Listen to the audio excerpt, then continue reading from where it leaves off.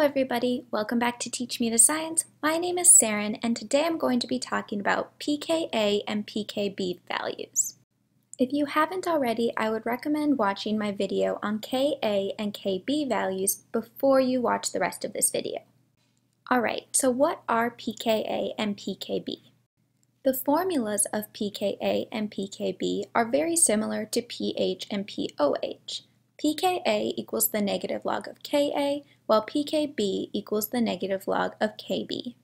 If you remember what pH and pOH are, they are a quantification of a concentration of OH and H+ on a logarithmic scale. This means pH makes the concentration of H+ ions in solution more easily understandable by representing it by a pH number. pKa and pKb do the same thing. While H+ concentration is a measure of H+ concentration in solution, Ka and Kb values are a measure of the amount of dissociation a weak acid or base undergoes.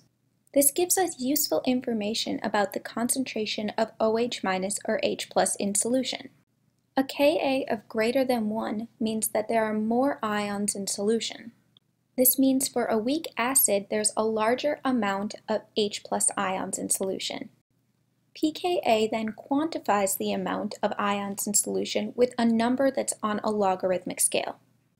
A pKa that is closer to 0 means basically the same as a pH that's closer to 0. There are more H+ ions in solution.